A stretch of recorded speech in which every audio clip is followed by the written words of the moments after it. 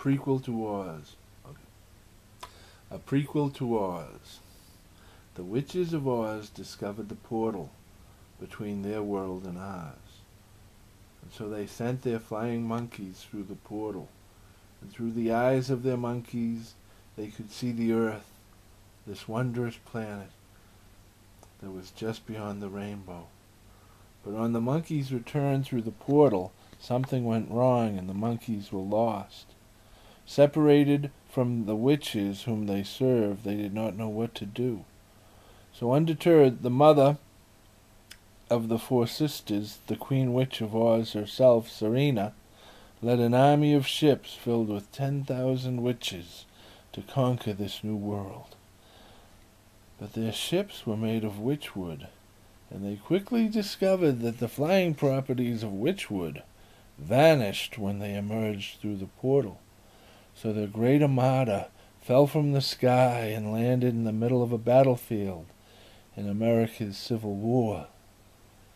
Being fired upon from both sides, the witches, with their dead and dying, had to fight their way to safety. Thousands of witches survived, and they followed their mother witch to the Mystic Mountain of West Virginia. And soon after the witches left their ships, which were made of witchwood, began to spontaneously combust, and reports from both sides of ships falling from the sky and women emerging from them firing sound weapons and lightning bolts were treated as battle madness and dismissed. The witches began calling to and searching for their army of flying monkeys that had been lost in the first incursion. And soon earth women carrying the tattoo of the flying monkeys began showing up at the witches' camp in West Virginia. It seems that on this side of the portal, it's not a fixed point in space or time, so its location jumps, stranding the flying monkeys on Earth.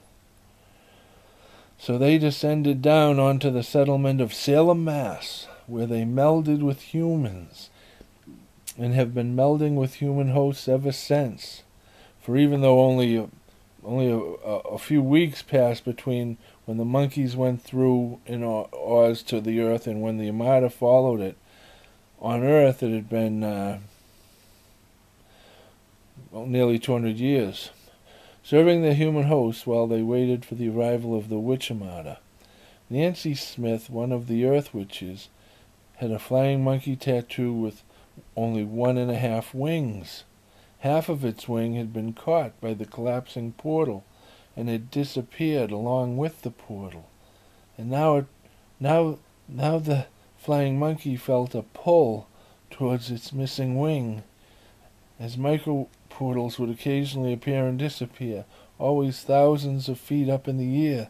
With no way to reach the portals, the witches decided that they would have to wait until the science of this world gave them a way to get back to Oz, to reach those portals high in the air. So they began to plan and wait for a more stable portal to appear. In order to build up her forces against the attack that she was sure would come, Selena was making new witches every day. Witches' body temperatures run much higher than humans' body temperature, so it requires a steady stream of people in the pot in order to keep witches from aging. Witches don't eat people as much as they absorb their essence. They gather round the pot and breathe in their essence. So Selena was sending her scouts out further and further afield in order to replenish her stock of humans. All of the men and boys they captured went straight into the pot, while the women and girls were given the choice of either going in the pot or becoming witches. And in over 1,000 raids, they had yet to find the first woman to choose the pot. In one raid, they captured everyone on the farm except for the beekeeper's daughter, Tetley.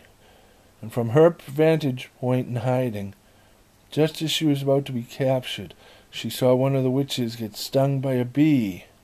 and the witch puffed up like a bag of slime and burst, sending slime everywhere. And seeing this, Tetley jumped out from her hiding place and disturbed the bees even more, and sent them into a flying mad tizzy, stinging witches to the left and right and killing them all. She had saved her family, and humanity finally had a weapon to use against the witches.